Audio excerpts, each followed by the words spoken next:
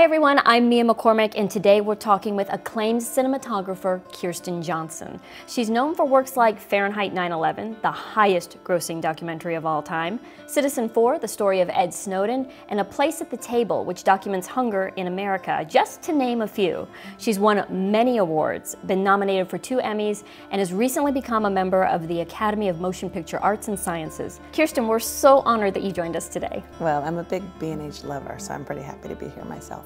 So what drew you to filmmaking, especially documentary? Well, I have always been an image lover. I'm someone who responds to color, to light. Grew up in the late 60s, early 70s when this country was in a lot of turmoil around race and class. And as a little kid, I really picked up on it, and all of the dissonances didn't make sense to me, and I wanted to figure out what's going on. And I was also, I grew up as a Seventh-day Adventist, and we watched lots of missionary movies. And you know, I remember sort of seeing the before and after of when missionaries came and the way people dressed before and after, and thinking like, wow, I really like the before. Why are we putting on, why are we putting these khaki pants on people? And so those questions were what made me want to discover the world, and I learned over time that a camera was a way that gave one permission to go out into the world and to go places that you weren't necessarily allowed to go.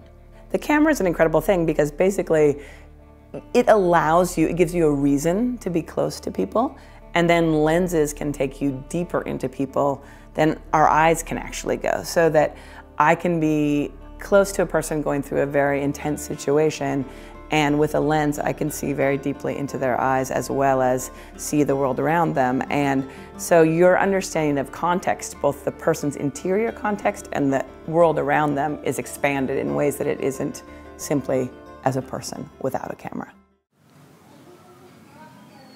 Got you. Yeah. No, it's hurting. Yeah. Yeah.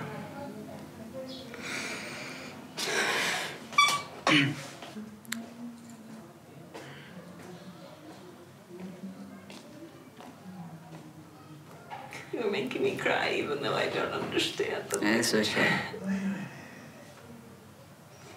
So you're seeing that behind the camera, but then how are you balancing in your head the technical aspects, how to connect with the person in front, Yeah. and then where you're moving from there, right? Yeah. Because you're the one, when you're doing Absolutely. documentary work, you have to creatively think how to move this Yeah, forward. no, absolutely. Well, I'm probably the only person who laughed out loud watching Cartel Land when Matthew Heineman is shooting in the middle of a gun battle in Mexico and he changes the f-stop. Because that's what we have to do as camera people. You are in the middle of very intense situations, whether it's a violent situation or an emotional situation, and you may even be risking your life to be there, but if it's not in focus, or if the f-stop isn't right, why are you there?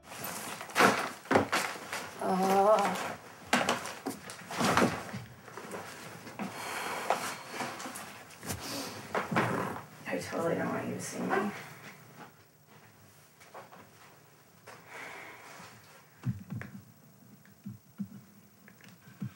I just feel like now I have to clean this up. Now I have to figure out what I'm doing. Now I have to get this back in order.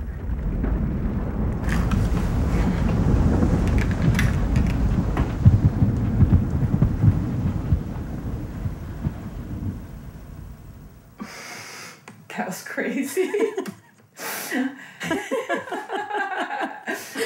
Oh my God. I suppose we have the sound of that. Yeah, well, we got the image of it too.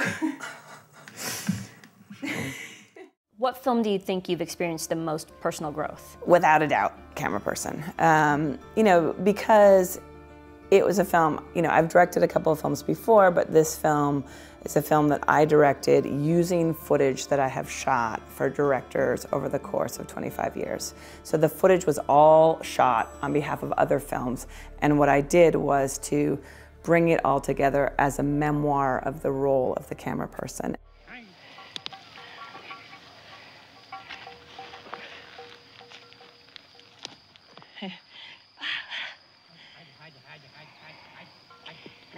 I learned things I never imagined in making the film about what this work is. I looked for the footage where I the footage that really haunted me for whatever reason.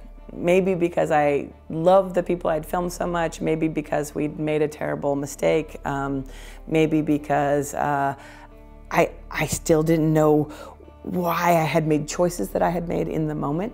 So I wanted to go back into all of that footage, bring it together, and basically share with the audience what it is to be the person in the position of holding the camera.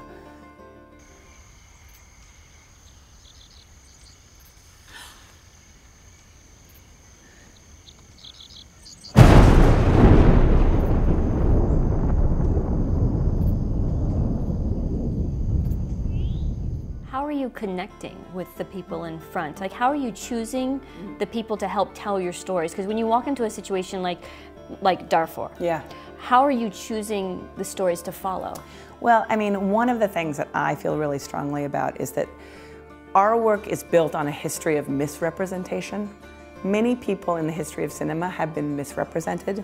They've been presented only as victims. They've been presented as people who are not as intelligent as they really are or resourceful as they really are. We've built a world of images that pity and patronize poor people, when in fact, poor people are the most ingenious of all humans on the planet because they're finding a way to survive in utterly impossible conditions. One of the things that happens to all of us when we aspire to become filmmakers is that we see movies we love and we aspire to things that we have seen before, as opposed to critiquing some of the things we've seen before and wondering, why do we keep getting certain messages over and over again when they actually don't make sense with our world? So what draws you to take on a story? The only reason for films to be made is to show us things in a way that we have never seen before.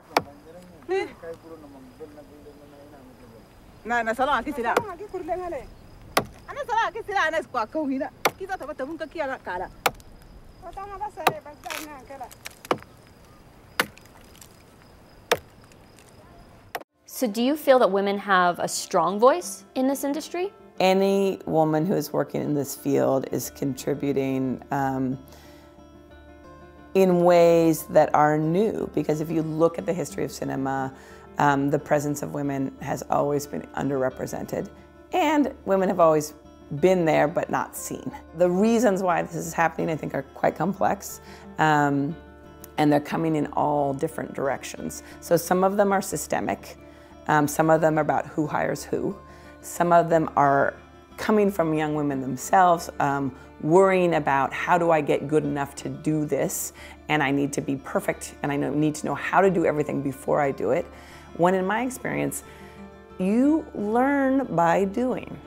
You learn by failing, you learn by messing things up, you learn by being around people who have done it before, and you need to be given the space by other people to learn. Hey, what's up? How are you? Getting close to everybody, didn't you? Oh, see, okay. Nothing wrong with being close. Yeah, exactly. That's what I always say. Keeps everybody warm. Exactly. Everybody needs to both have a respect for what the technique is in this world, but also we all have to bluff. We all have to find a DIY solution in a critical moment, because that's what especially documentary filmmaking is, but all filmmaking is. Nobody knows what's going to happen, so you have to be ready to improvise. But moving forward, do Yeah. you see the voice at least getting stronger? Is there room for that to happen? Is there room for those mistakes to be made and for growth? I mean, I think there's no question that people really want to hear some different stories. Ona hoće da vas pita nešto sasvim drugo.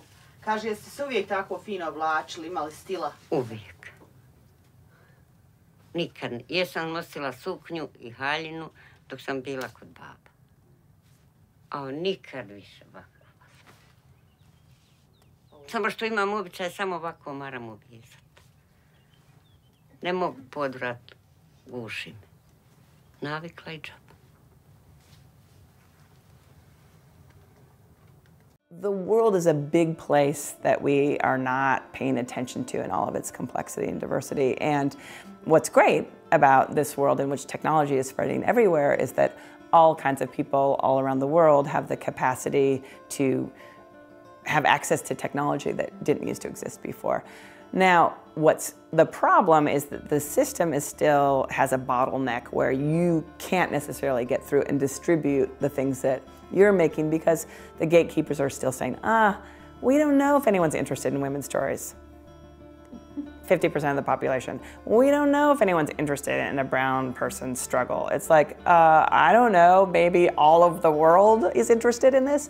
So those gatekeepers are still operating with an old school mentality that needs to end, and I think people are pushing against the gates, but that's power and that's money, and those gates are being held against us. If you go into the independent documentary world, it's incredible. Lots of women directors, lots of women cinematographers, and that I feel like that system is it's shaking the other big system, but there's work to be done. That's great to hear that there's a lot of women in that section Absolutely, absolutely. But that's also about there's less money to earn there. There's less money being allocated to people, and so and in many ways documentary is still the ghetto of film. And so, that's something I think about and question. Why do we feel that documentaries are less meaningful than fiction films? Why do we value them less? And I think in some ways it's because just on a human level, with a fiction film, even if it's about the most remarkable situation that really compels you, you can still walk out of a theater and say, it's okay, it's done, the film's over. None of those people were really real. But you walk out of a documentary and you've seen something that has blown your mind. All the people in the film are real, the situation's still real. And you have to walk out with the ethical conflict of, what am I doing about that? And that throws all of us into a state of confusion and being overwhelmed. And sometimes we just can't take it because our own lives are hard enough. We'd rather be entertained than be challenged. So here is the main problem for us. We have to find a way to represent horror, to represent the death, respecting the golden rule, dignity. Kirsten, can you leave us with a few words of advice for young filmmakers? Yeah, my first word of advice is be kind to yourself. It's important to make mistakes when you're working. And it's important to be serious about the mistake making. But it's not in the service of beating yourself up and saying like, why did I naively go to Haiti when I didn't know anything that was going on, right?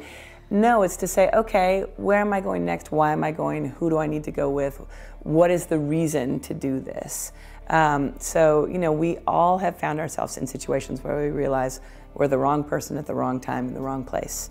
And sometimes that has really serious consequences. You literally can get yourself killed or kidnapped.